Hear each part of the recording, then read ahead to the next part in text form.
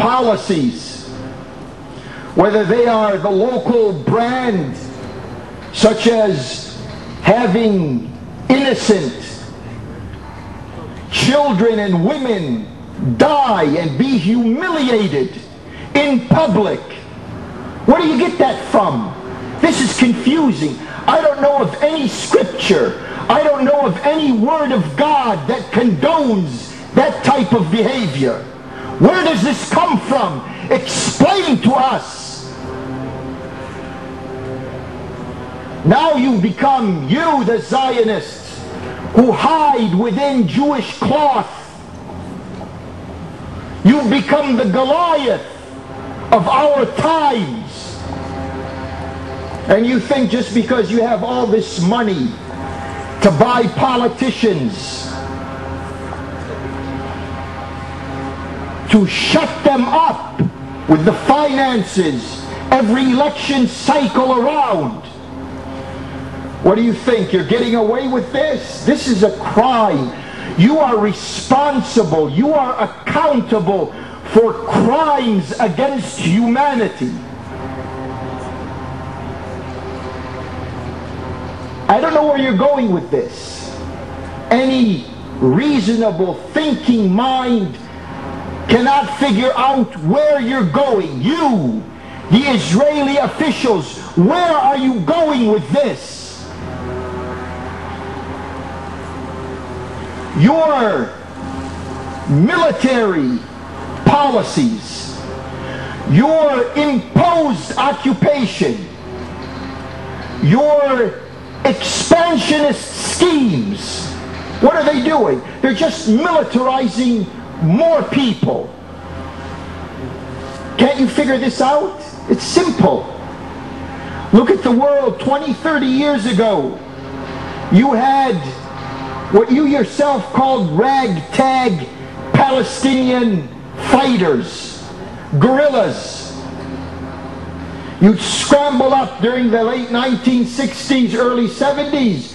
You'd scramble into the sky, the F-4s and the Skyhawks that you had, and chase these fighters in southern Lebanon and on the West Bank into Jordan.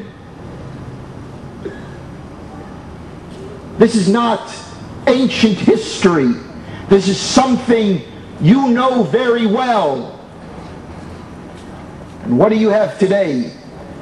30, 40 years later, what do you have? Do you have ragtag fighters who now are on your borders?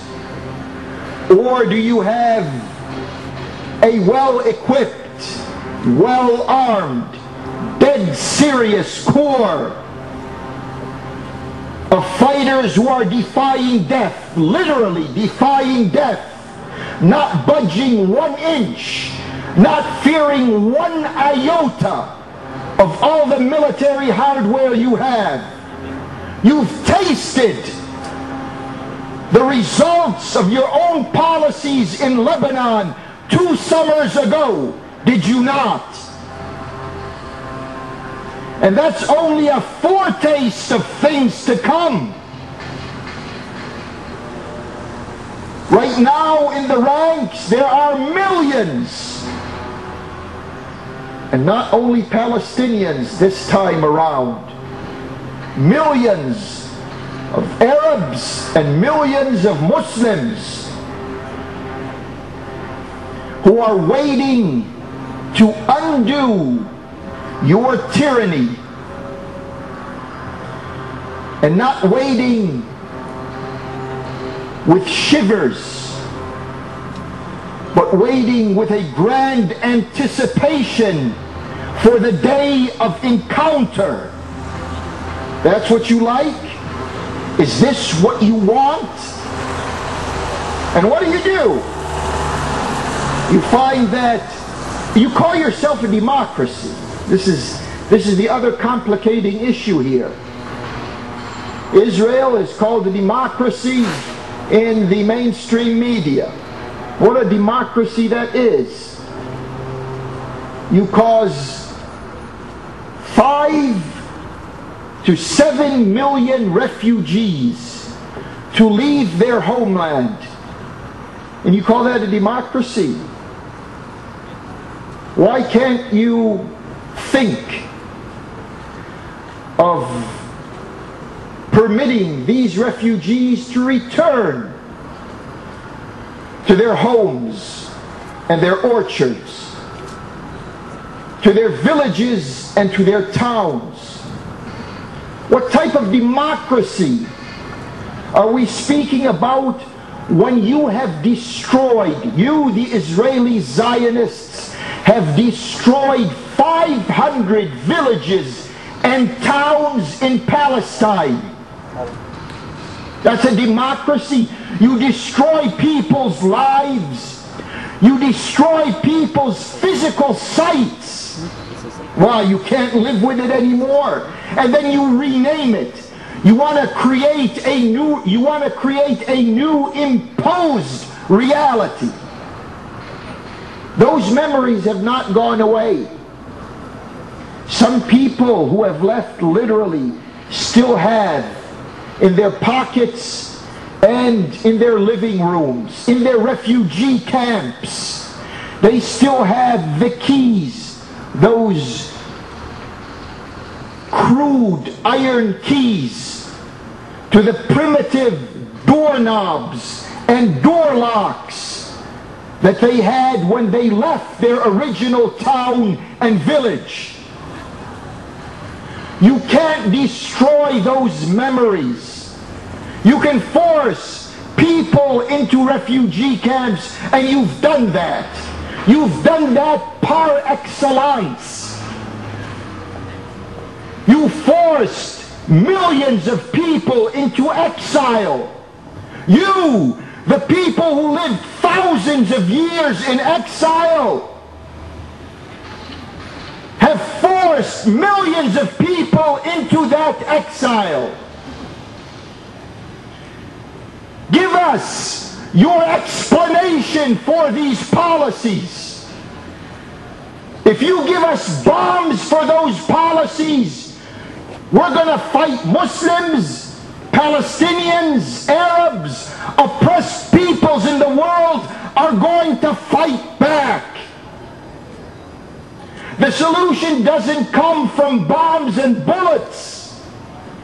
The solution comes from explanations and answers. And you don't have explanations and answers to give. The tragedy continues. And while it continues, and you Israeli Zionists are very aware of the fact that as the years go by, you're going to feel more cornered in the nation-state ghetto that you constructed. It's a ghetto. Just like you didn't learn from exile, you didn't learn from ghetto life. You left the ghettos of Europe. There were no ghettos to speak about in Muslim countries. You left those ghettos and then you came in the fashion that you did, with all the bloodshed that went with it, and still continues. You came to the Holy Land, which you've desecrated and blasphemed with every decision that you made and still are making. And then you realize that you are in a territory of hostilities all around you. These hostilities didn't come from nowhere.